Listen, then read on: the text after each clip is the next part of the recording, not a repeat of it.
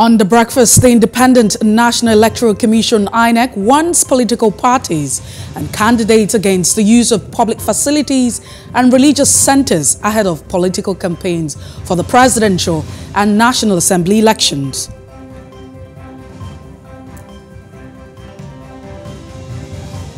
Also on the breakfast, the federal government signs a memorandum of understanding with Israel and Japan to commence assembling and manufacturing of smart automobiles by 2023.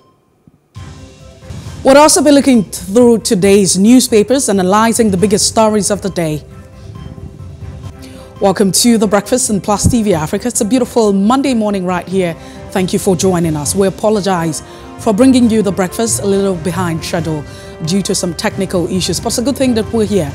We start off with our first conversation. As always, we bring you conversations that generate different reactions in different spaces. And number one is that it's been a talk in different spaces. On Twitter, you have to go to Instagram and on Facebook. And even in real time, everyone's talking about obese supporters holding that rally in Onitsha. Now, this is not the first time we're talking about a rally. In the last week or thereabout, rallies have been held in some parts of the country.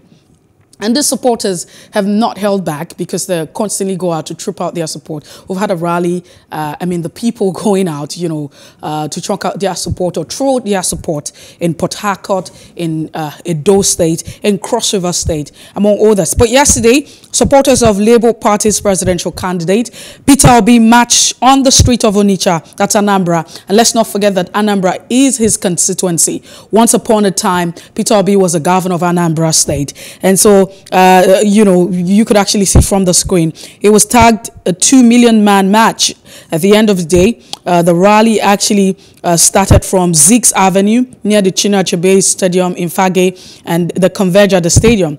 And one of the things that was very, very outstanding was that the men of security, different agencies were very present to ensure that lives and properties are protected and some elements do not take advantage, of the protests. Now, another issue, if you look at the conversation that's making the rounds in the spaces, is that everyone is talking about, some people are saying, hey, we say that Peter Obi diversified the economy. In what way? What are the, evidence to prove that there was diversification of the economy at that time? And there's been a back and forth with those who were supporting and not supporting, but you are very, very sure that there's a hashtag, Anambra State and hashtag Peter Obi somehow on Twitter, in other spaces. Well, that's it. It's also important that in all of this, INEC has also come out to say, hey, it's important that these political parties and those who are vying for political offices understand what the Electoral Act talks about, because the period for election and campaigning has not started. But what we have witnessed in the Nigerian space so far is that a lot of persons have, trooped out, to show their support, pledge solidarity or support, however you want to target, for their candidate. And that's been going on. I'm sure that is something we'll get to see until, it gets to the election proper.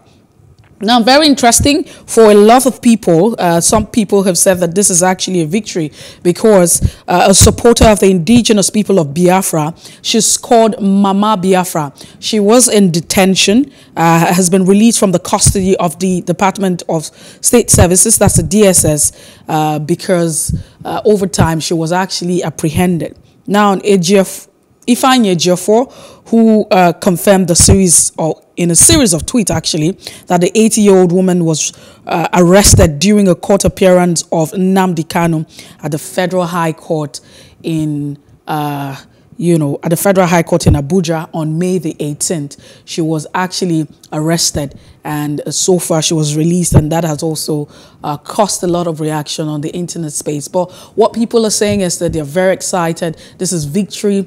The reason that she was detained for no reason, and some people think that this might just be, progress for our democracy. Away from that, very, very interesting. I mean, if you live in Lagos or you live around Lagos, then you would definitely experience a gridlock. Some people call it traffic, but it can be very disheartening. Now, over time, you have economic pundits saying that the gridlock has contributed to economic loss in the sense that productive time and hours have been spent on the road. Recent times, you have the Lagos-Ibadan Expressway experiencing this gridlock. I mean, you can see that. Very, very saddening. It will mean that those who are actually making their way to Lagos or going out of Lagos will be very stressed. But the federal government, on the other hand, has apologized for the hardship that the road users are facing. It's because of the construction that's going on the beggar access of Lagos-Ibadan Expressway. And the federal government said that for this particular reason, they are going to suspend, the work, all of the construction or reconstruction on the road to enable make plans for traffic management and improved management of the road. But it still brings us back to the issue of saying, hey, what exactly is going on with us? I mean, for every time you have a policy, because this is government policy, it's a policy to reconstruct and rehabilitate the roads.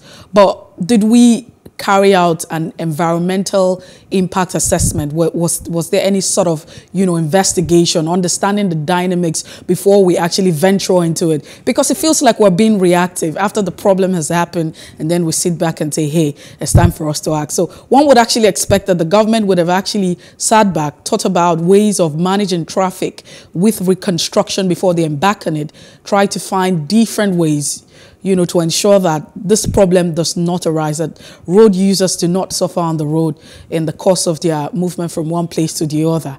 But it feels like the deed has already been done. It's a good thing that the federal government has acknowledged the suffering of the people and they have apologized. Fingers crossed. Let's see what happens as we proceed in the course of the day.